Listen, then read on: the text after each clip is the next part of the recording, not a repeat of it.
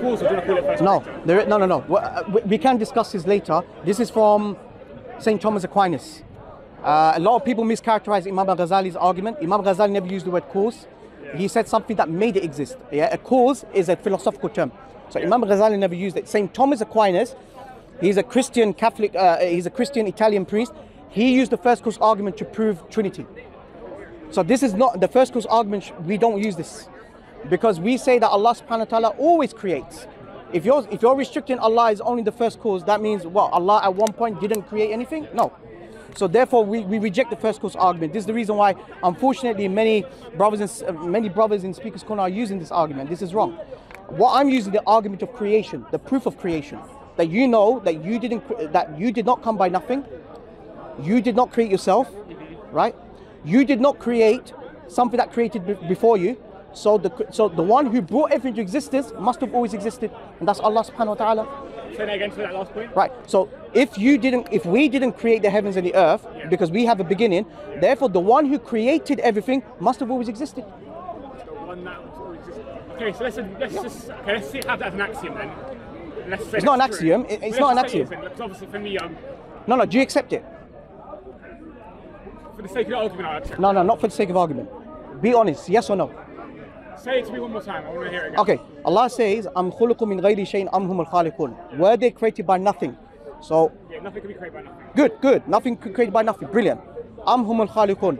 Or did they create themselves? Did you create yourself? Don't create yourself. Right. Good. I don't need to explain further. You know, right? This is the reason why the question that these Christians ask is an irrational question. Yeah. You can't say you created yourself. Yeah. Did you create yourself? But Allah wants you to think that how absurd you as an atheist thinking that there's no creator.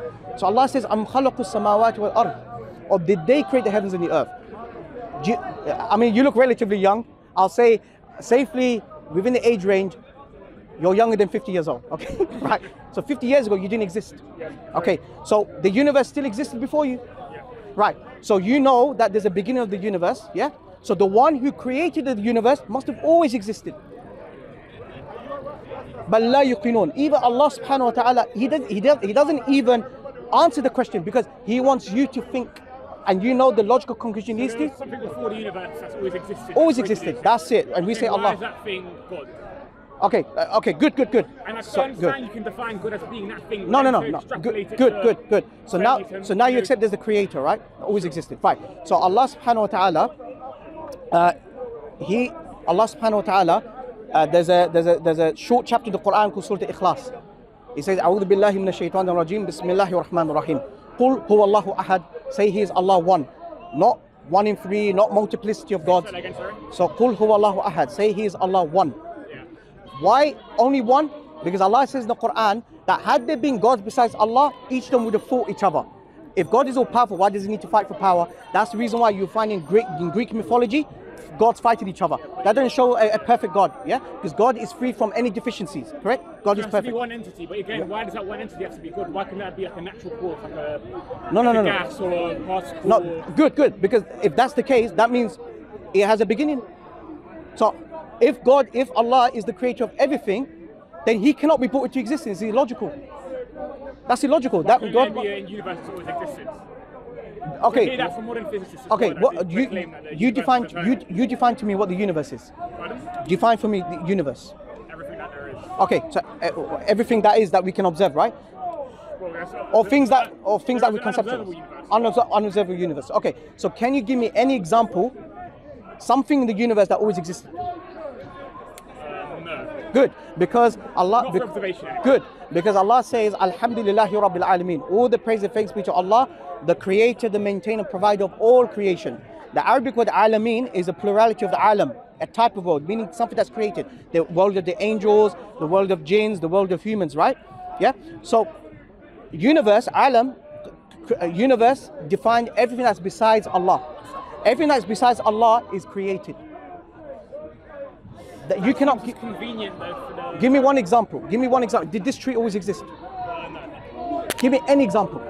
What, something that's always existed? No, we can't observe anything that's always existed. Good. So therefore, So therefore, if the universe has a beginning and is brought into existence, then rationally speaking, with your sound intellect, with your natural inclination, there must be the creator that always existed. There was nothing before him, there's nothing after him. Simple. Do you understand, right? So Allah subhanahu wa ta'ala, right? Allah says, Qul huwallahu ahad, say He is Allah one. Yeah? So not 2 and 3, not 2 and 1 like Christians, not Hinduism, multiple, one. One powerful being, yeah? Allahu Samad, Allah, the self-sufficient. He doesn't eat, He doesn't drink. Yeah? Lam yalid wa lam yulad. He does not have parents, He was not born. Wa lam yakul lahu kufuwan ahad, there is nothing like Him.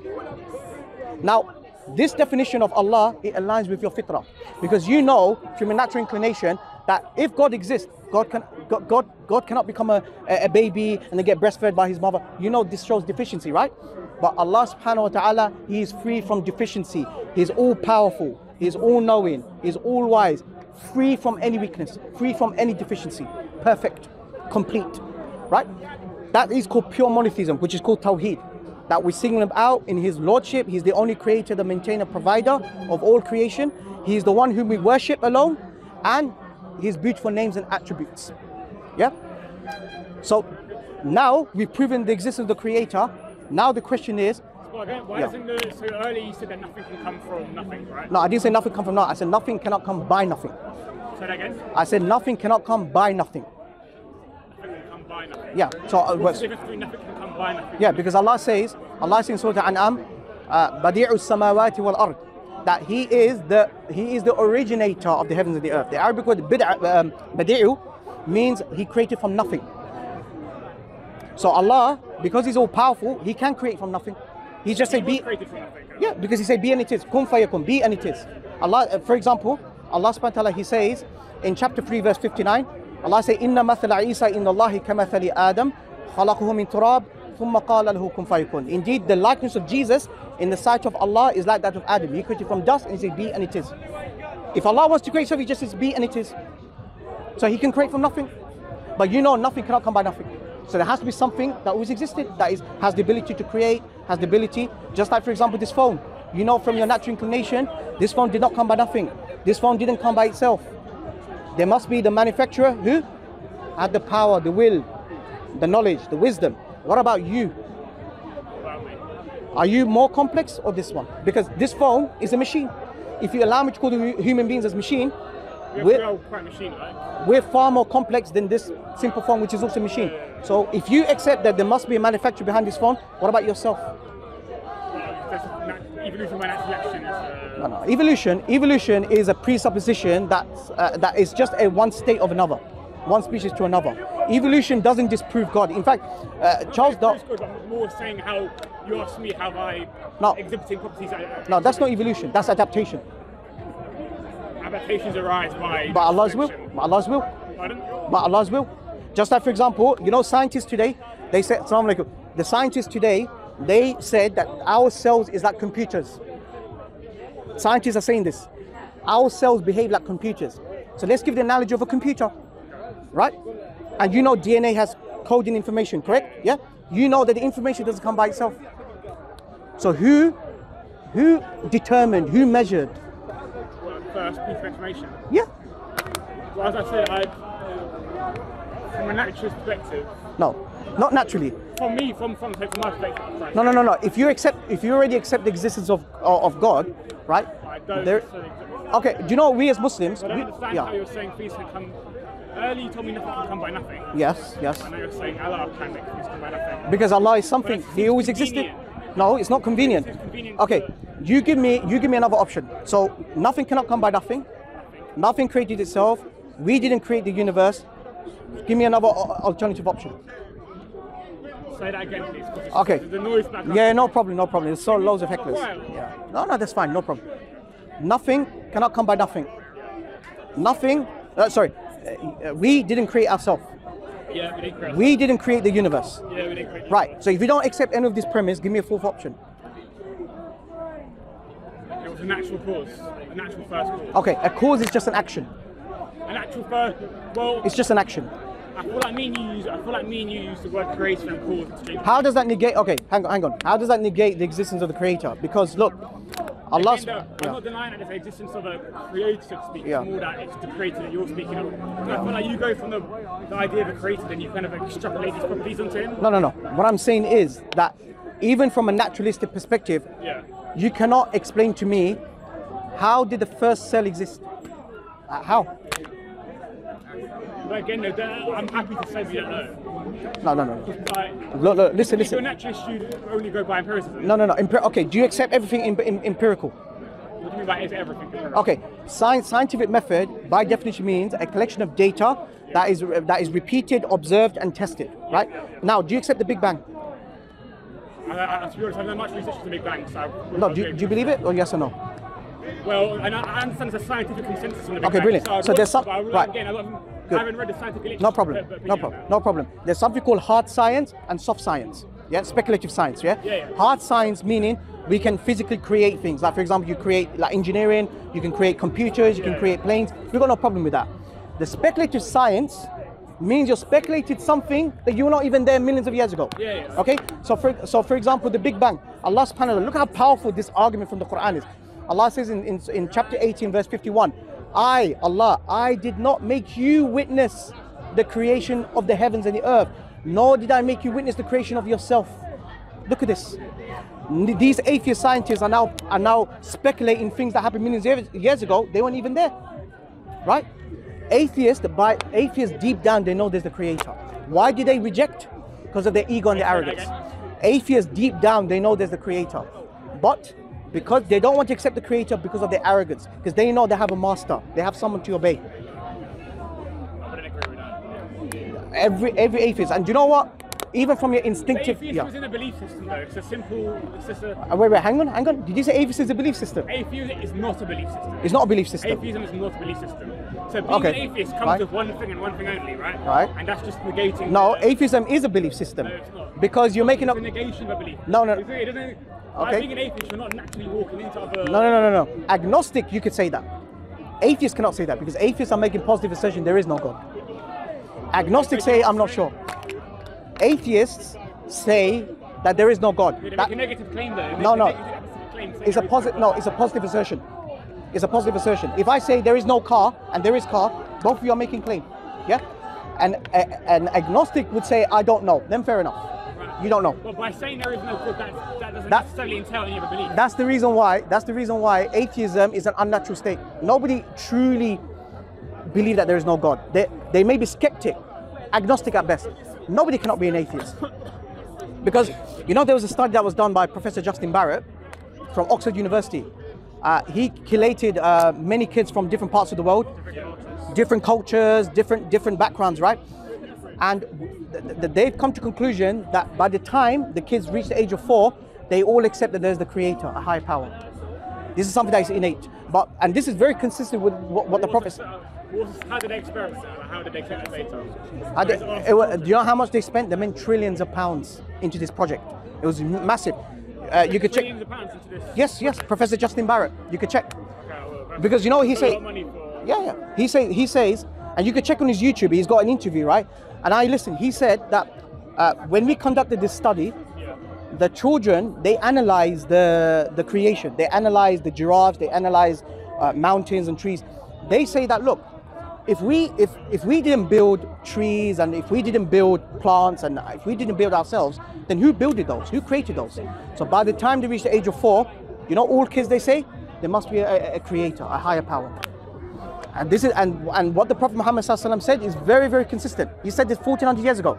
He said every child is born in din al-fitr, meaning innate way of life. That meaning that you submit to the creator, exactly. But his parents make him a Jew or Christian or fire worshipper. So human beings are product of environment. If you leave the children without any external influence, the children will believe there's a creator. But because the parents teaching them Christianity, Judaism, atheism, they become an atheist. So now the question is, you have no reason why there's no creator. You have to accept there's the creator. Now the creator, did he communicate us? Would the creator leave us alone? No, he would not. One of the problems I have with the idea of there being this divine creator who's all powerful and all Sure. knowing is the problem of evil. How does Islam tackle the problem of evil? The problem of evil. Okay, so when you use the argument problem of evil, right? It's not a problem for us, by the way, but you say problem of evil, right? That this argument is with the presupposition that you already accept there's the creator. Otherwise, you don't. Otherwise, we can't entertain this question. It's by saying no. It's by saying if there is an all-knowing being, an all-loving being. So Yeah. By saying there's a being who is all-loving, Yeah.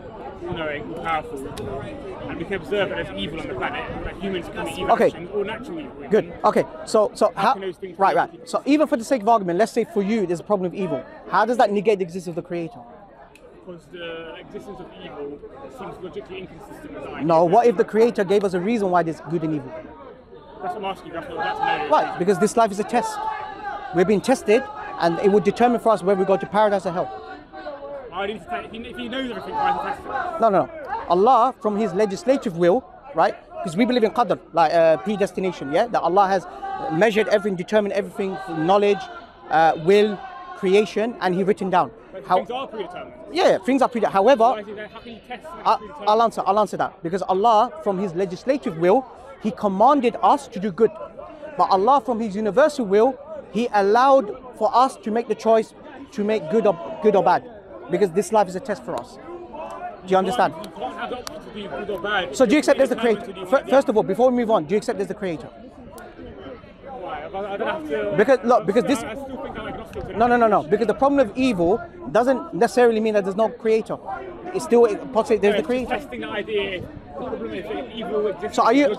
So are you? Are being omnigods? Yeah. Yeah. No. Go ahead. Squid reproduce, right?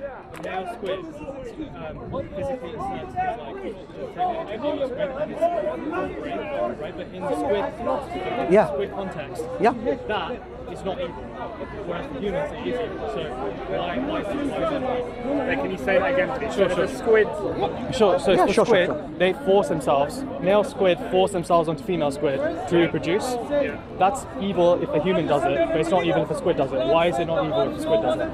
Human beings have a moral complex, whereas we don't assign a moral Squid out complex. Yeah. Pardon? Squid out complex. Yeah, but we don't assign. What's the word? Moral. What's the word when you can have you can either be right or wrong morally?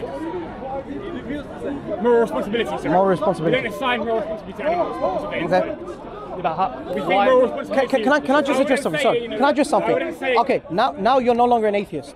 You're a mesotheist. You're a mesotheist. Meaning you're mesotheist. You know what that means? That means you have a hatred of God. That's what you're doing. So what I'm trying to say is this question of problem of evil, which for us is not problem of evil, because Allah already gave us the answer. This life is a test. Allah says in Surah Al-Mulk, Surah 67, Ayah 2, الَّذِي خَلَقَ الْمَوْتَ وَالْحَيَاةَ لِيَبْلُوَكُمْ أَيُّكُمْ أَحْسَنُ عَمَلًا. That it is He who created death and life to test which of us are good indeed. So this life is a test for the hereafter. So based upon our deeds, based upon our faith, that will determine for us whether we go to paradise or hell. So for us as Muslims, we have no problem. But you as an atheist, which deep down you're not an atheist. At best, you're a mesotheist. So let me ask you this question. Let's say, for example, you have a child. Watch this. Let's say, for example, you have a child. He's 5, 6 years old. Terminal cancer. Terminal cancer. You're giving him palliative care. You know what palliative care means? Like you're giving as an atheist, how would you give him hope? Yeah. What advice would you give him?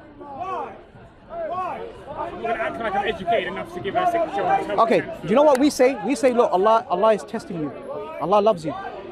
But Tell a 6-year-old of terminal cancer that right, but you as an atheist, you say, oh no, naturally it just happened. But the child will say, but why do I deserve it?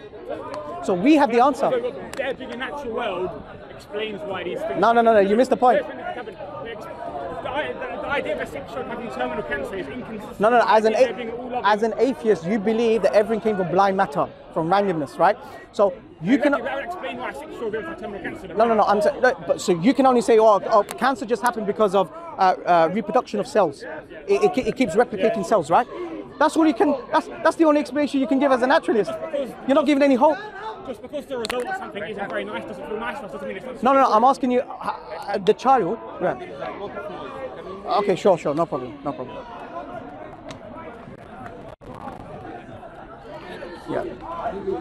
Yeah, we're not going to record you. Don't worry. Just show my face. Don't worry. With camera here. Yeah. The camera is facing me. Don't worry. Okay. You see. Look. The problem of evil is more on you. It's not for us, because Allah has already given us the answer. This life is a test. So Allah has created good and evil as a test for us. Yeah. So this life is a test for the hereafter, right? And Allah has given us the will, has given us the choice. Fujurahu wa taqwaha. You chose the wicked path or the right path, is up to you. As an atheist, if you have a child who's got terminal cancer, what's the best treatment you can give to that child? What's the best treatment you can give to an atheist, to a child who's got terminal cancer? Palliative care. That wouldn't help him. Imagine you as a naturalist say, "Oh, you have terminal cancer because of replication of cells." The child will be like, "Yeah, but why do I deserve it?" But Allah subhanahu wa ta'ala, us as Muslims, no problem. So Allah said this life is a test. So the problem is more on you, not us. So again, you accept as the creator. So now what we say as Muslims, I'll only take you 2 minutes of your time, or 3 minutes. Thank you for taking your time. This is the basic message of Islam, yeah? The core message of Islam is that there is nothing worthy to be worshipped in truth except Allah, who is the only creator, the provider, maintainer of all creation, who has no partners, right? He is one, he is self-sufficient, he doesn't have parents, he doesn't have children, there is nothing like him. So worship Allah alone and do not associate any partners with him. And Allah has created us and he will not leave us misguided. Rather, he created us for a purpose. And the purpose of our creation is to worship him alone. Islam is the religion which Allah has ordained upon all mankind. It is the religion of all the prophets and messengers, including Noah, Abraham, Moses, Jesus, peace be upon all of them.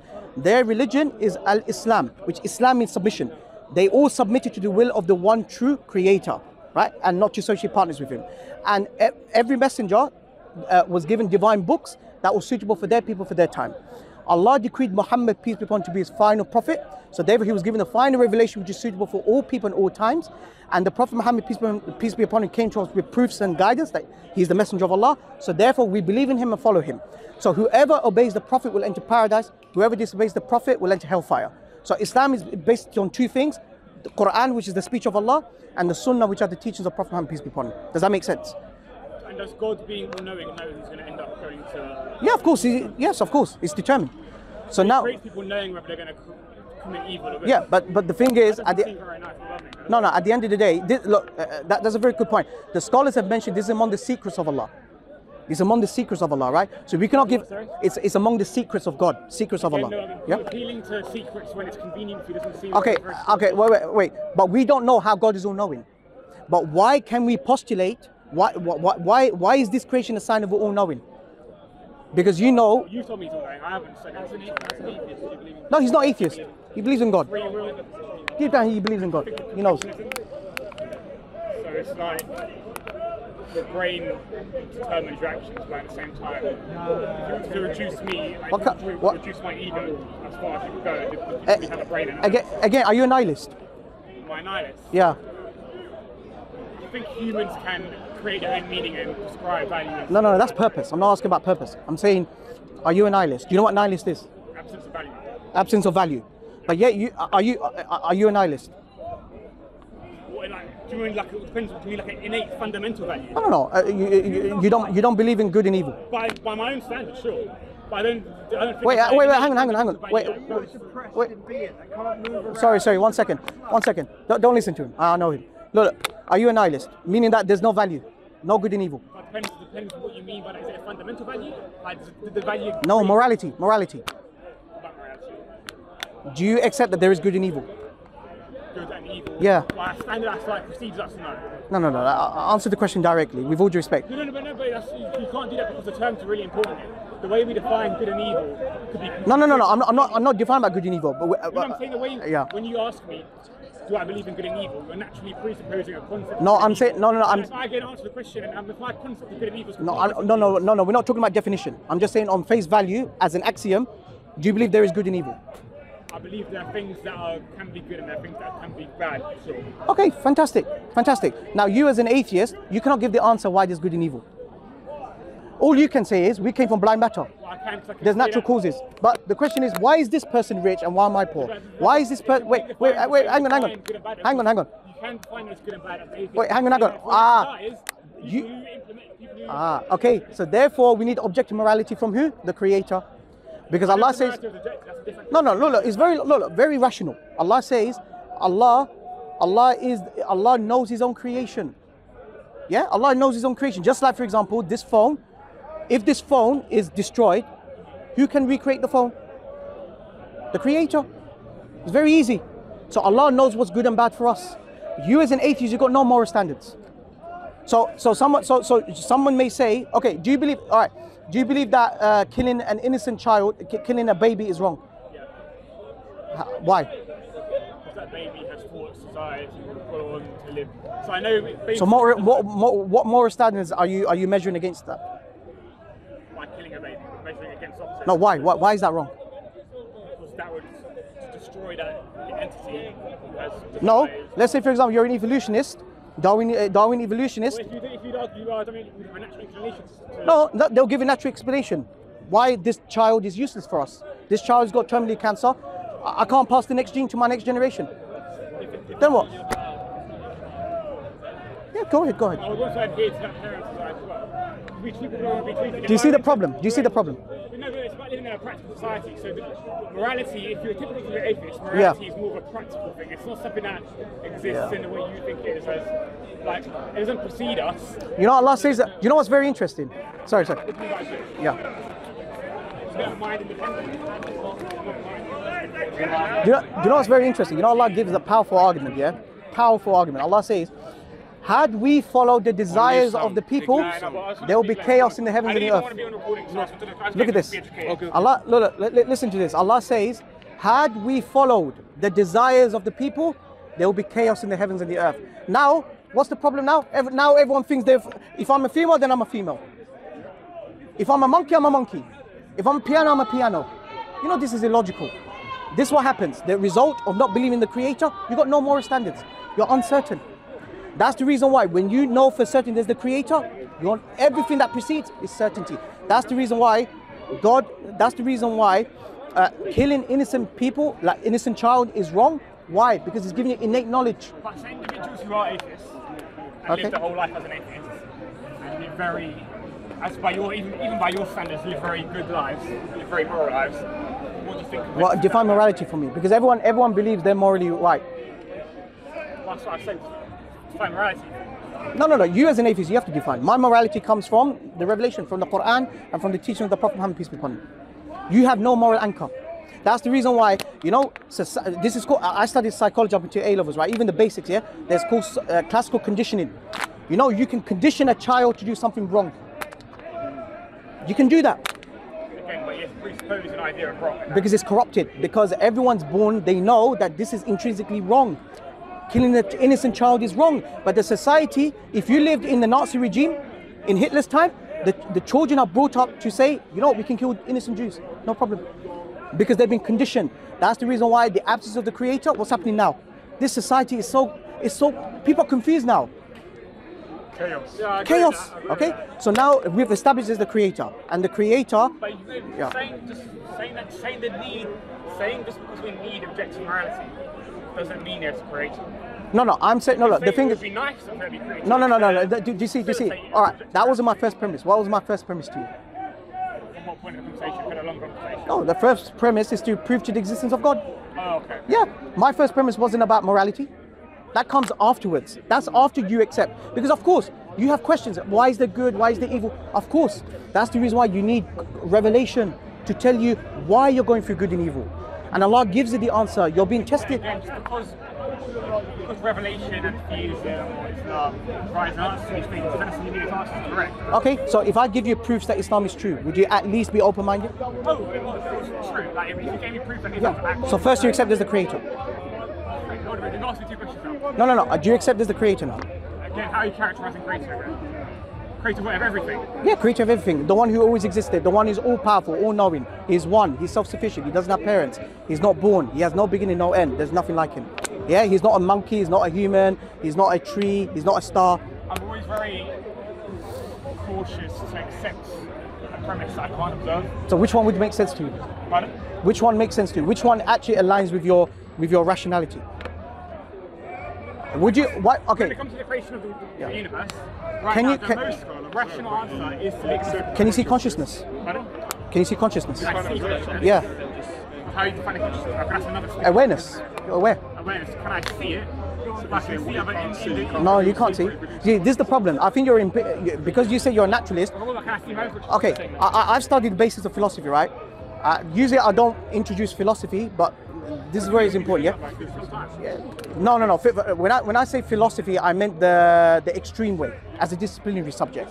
When I say, what we're using is sound reasoning. Yeah, not philosophy. Philosophy is a separate discipline, right? Because philosophy consists of metaphysics, epistemology, what's the other one? Existentialism and idealism. I'm not postulating any of that. So this is philosophy. I'm talking about sound reasoning, yeah, not philosophy, right? But because you're using naturalist explanation, in philosophy of science, there's two different branches, right? You have scientific realism, scientific instrumentalism. Have you ever heard them before? You have scientific realism and something anti-realism. No. This is no. Let's break it down. So, what is scientific realism? The idea that science actually getting accurate truth unobservable information. No, that's the other way around. That's scientific instrumentalism. Scientific realism means science is your objective reality. Things that you can only observe, that's your reality. That's scientism. No, scientism is a dogmatic belief. But I'm being very specific because not all of those who call scientism have the same belief. Just like, right, for example, someone who's a liberalist, right? Liberalism, right? Under that umbrella, there's so many different liberals. You have neoliberals, you have traditional liberals. Not all liberals are traditional liberals, and not all neoliberalists are traditional liberals. Do you get it? So similarly, when you say, but they subscribe to scientism, that doesn't mean they agree everything. That's the reason why there's a school of thought. There's one scientific realism and scientific instrumentalism. Scientific realism meaning you're using science as your objective reality, some things that you can only observe, right? Scientific instrumentalism means you're utilizing science as making predictions and theories of the unobservable, but you're agnostic about it. So which one do you belong? You're a naturalist, so you should be able to answer. I don't necessarily be able to answer those. That's like asking me, am I a scientific realist or scientific instrumentalist? But you're a naturalist. You said you're a naturalist, so this is. I lean towards it. I said I've leaned towards it in this. Which one? Realism or instrumentalism? Instrumentalism. Then thank you. Then therefore you cannot then use the example. Oh, I didn't see God. Then you can't use that. That's it. Simple. So no, simple. Look. I've never seen the manufacturer behind this phone. But why do you know there's the manufacturer? Because you can. No. Why? Because you know about observation that you can manufacture. No, let's say for good. Let's say. That's like me saying how do I have a great grandmother? Good. I know by observation that other human beings. Good. Produced by a man and a woman. Let's say for example. Therefore, biological walking backwards, I know that I'd have a great. No. Let's say for example you're cut from civilization, human civilization, and then you see a building in the middle of the desert. What would be your instant reaction? Let's say, for example, you're in the desert, in the Sahara Desert, and all of a sudden, yeah, it could be any time. Yeah. Let's say you're in the Sahara Desert, and then you see a building in the middle, nicely. There's lofty palace, there's rivers flowing, right? Are you going to say there's no creator, there's no manufacturer? Huh? I say someone built it. But you've never seen a. No. Do you remember? Sorry, what's your name again? Sorry. Sunny. Raihan. Sorry. Sunny. Do you remember I gave you the study by Justin Barrett? Yeah. That's what it's proven. It's proven that it's an innate knowledge, an innate disposition of every child to believe that there's the creator. They know that. Even you. You said no. I would know that there must be a builder behind this building in the middle of the desert. But have to ground that. No. You're by yourself. No external influence. You're by yourself in the middle of the desert. So I've never seen a building prior to that building. No, you've never come across a civilization. You've never seen a human. You've never seen anything. Then what? And now the question's a lot more open, isn't it? I would not necessarily know that's been by another creator. You've never seen. You do know there are certain people who are cut off from human civilization, right? And they can use their natural instinct. They can use rationality. They didn't make any prior observation, right? And you even accepted that you're a scientific instrumentalist. That means you accept unobservable things. That's it. So your question, I haven't seen God, therefore I don't believe, is illogical. It's self-contradiction. The fact that the fact that you're not a scientific realist, that you don't restrict your belief based upon observable entities, you're open to unobservable stuff. Because you said you're an instrumentalist. Sorry. I explained very clearly what the difference between scientific realism and scientific instrumentalism. Scientific realism meaning your objective reality is things that you can observe. No, scientific realism is about the nature of science itself. No, I've already explained to you. You see, when you say scientism... When I say I'm a scientific instrumentalist, I'm not saying about... I meant that if I were to say I was a scientific instrumentalist, I'd be saying that the nature of science... So at best you should be agnostic. That's what I said at the start of this conversation. No. But the thing is, you don't restrict reality to empiricism, right? You don't restrict reality to empiricism. I restrict knowledge. Knowledge is part of empiricism, not experience. Senses, hearing, sight, seeing. Yeah, that's empiricism. Yeah. So who gave you that empiricism? That's the reason why. That's the reason why before science, you see the problem is this. You have many axioms, presuppositions that based upon rationality. Where did rationality come from before science? Where did rationality come from? Yeah, because you are defining science in a particular way. When you say rationality, you mean that things like logic? Things that you've defined what scientific method is, what science is. So that's the reason why seeing is believing is ludicrous. Because there are things that you haven't seen that you believe. Such as consciousness. Or again, okay, awareness why of do you think consciousness is not in sync? Are you aware of your own existence? Am I aware of my own? Yeah. Who gave you that innate knowledge? Pardon? Who gave you that innate knowledge? Did your parents taught you that you exist? My own experience tells me I exist. But who gave the ability to have the experience? My parents. Who gave me the ability to have that experience? Did your parents teach you that, oh, you exist? No, this is something that's innate. You know that you exist. You're not taught by your parents. Nature versus nurture. You see, naturally, you know that you don't need to be taught by your parents that you exist. Is that okay? You know deep down, you don't need to be taught by your parents that you exist. Because you know it's something that is innate. What's your larger point? My large point is this: you cannot restrict reality to things that's only observable. Because you even conceded that you accept things that's also unobservable, like consciousness, like mind. I didn't say consciousness was unobservable. Okay, can you test? Can you observe? We have things like split brain phenomena. The moment you said intellect, that's not in science. By using the term consciousness, it's really important to define it. That's why it's called hard problem consciousness in science. Have you ever heard that? Yeah, good. So, but you accept consciousness. So that means your whole thing about I need to see to believe is out of the window. But the whole problem with consciousness is not the problem of defining consciousness. But that's the why. The whole problem of consciousness it would not be a hang on. It would not be a hard problem if it would not be a hard problem if they didn't know what consciousness is. The fact that they know what consciousness is, it's a hard problem. You have many scholars who have provided frameworks. I don't care about them. I care about you. They would say they do know consciousness, and they would say by their. What is consciousness? You define for me. What is consciousness? Again, you ask me these questions like I should have. First of all, do you believe consciousness exists? Yes or no?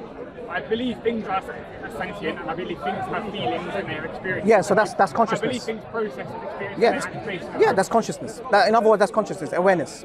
Yes. Yeah, sure. Yeah. Things are definitely aware. Yeah, no problem. So you accept this consciousness. Okay? So now, there is the creator.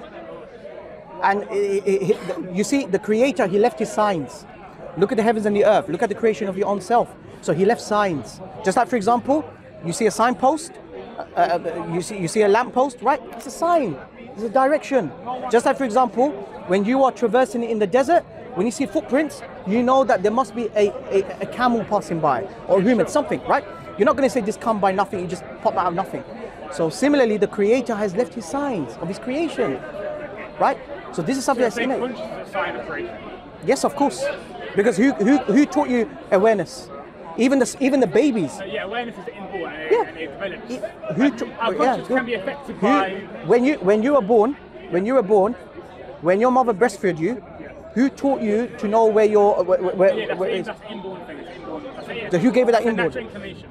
That's the point. That's what Islam is. Natural inclination. Allah has given you natural. He instilled natural things. That's the reason why you can identify what's good and bad if you are not affected by the society.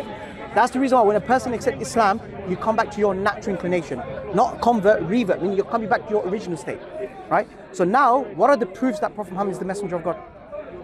First of all, the Quran. The Quran, which we say is the speech of Allah, right?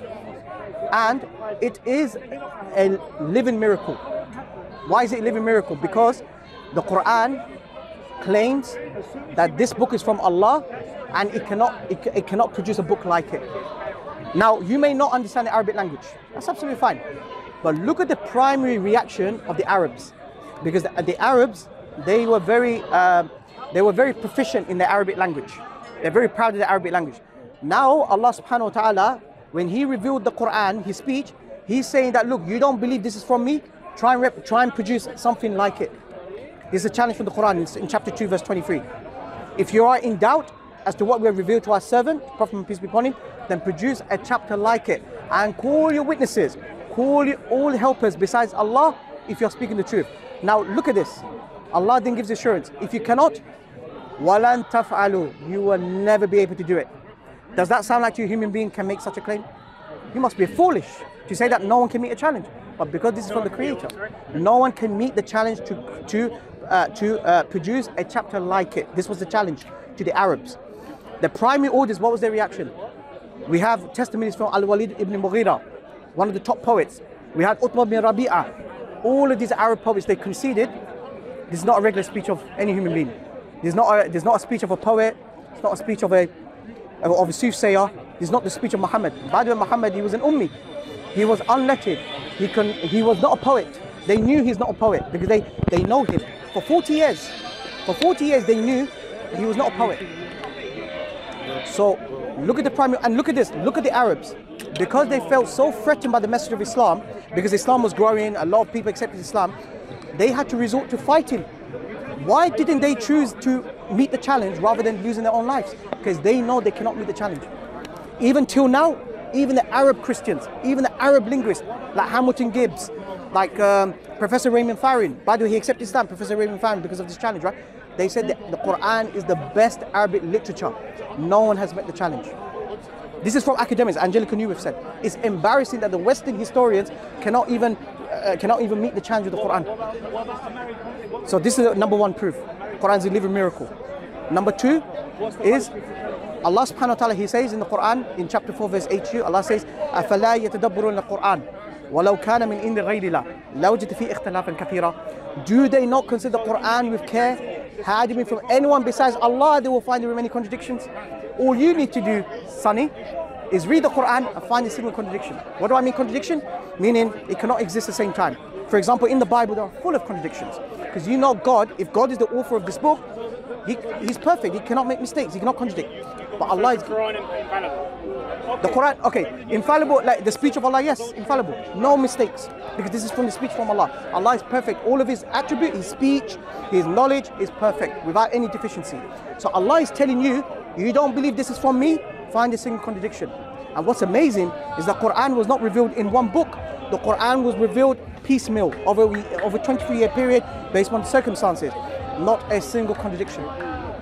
So all you need to do, Sonny, open the Quran, find a single contradiction. That's another proof. Number three, the prophecies.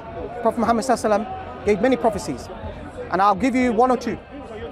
The Prophet Muhammad, peace be upon him, he said, a time will come, one of the signs of the Day of Judgment is when barefooted, destitute shepherds will compete each other in constructing tall buildings. Now, he's referring to the Bedouin Arabs. There's two different types of Arabs. You have the city Arabs and the Bedouin Arabs. The Prophet Muhammad, peace be upon him, was a city Arab. What does city Arab mean? Meaning that he lived in a populated environment. They had some sort of stories, right? He's talking about the Bedouin Arabs. Do you know who the Bedouin Arabs are?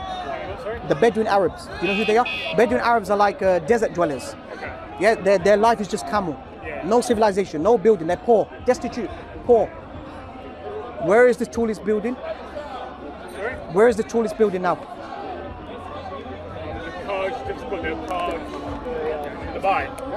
Burj Khalifa. Now, do you know, if you watch the documentary, the Abu Dhabi 1968 documentary, you'll be shocked.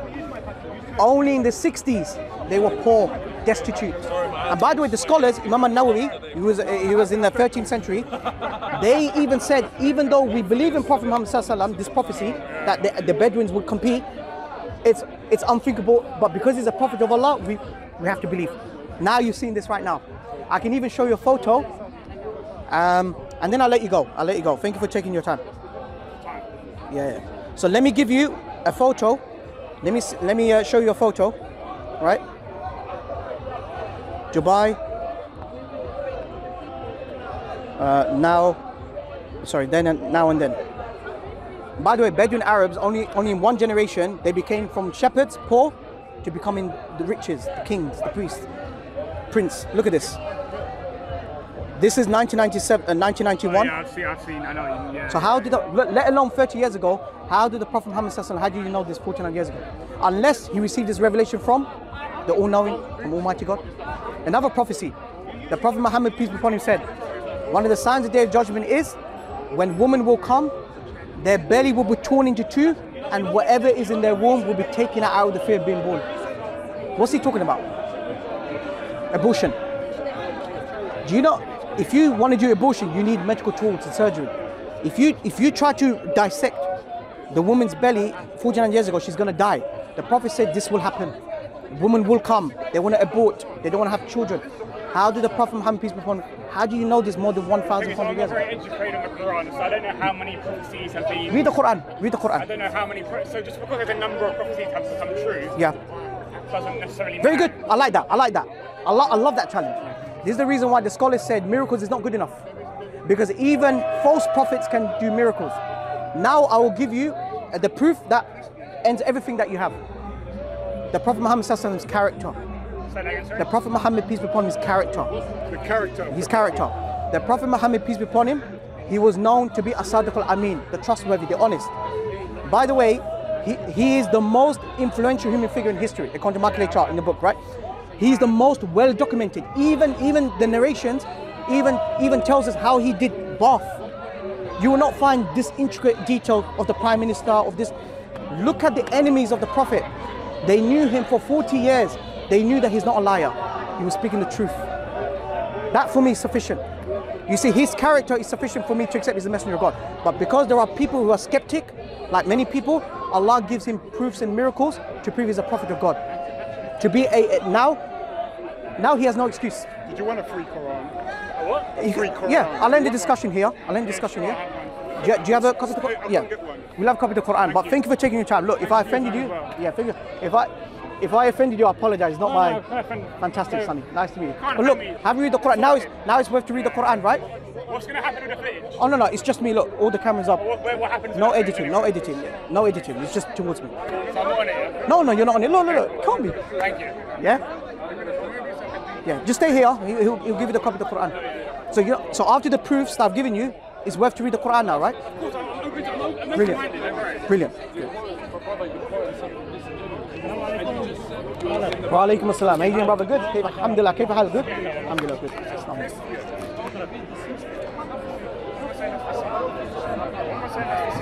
Yeah, just in Assalamu alaikum wa rahmatullahi wa barakatuh. I hope you're in the best of health with Iman. Ameen. It was a long discussion, but alhamdulillah, we have a gentleman called Sunny, very nice individual. We had a respectful discussion. Even though there was a lot of drawbacks and everything, but eventually we got to the point, alhamdulillah. So may Allah guide him. Ameen. So Sunny, here's our gift, the Quran. No, thank you. Take care of yourself, Sunny. Have a good day. Take care. Thank you, brothers and sisters. Assalamu alaikum.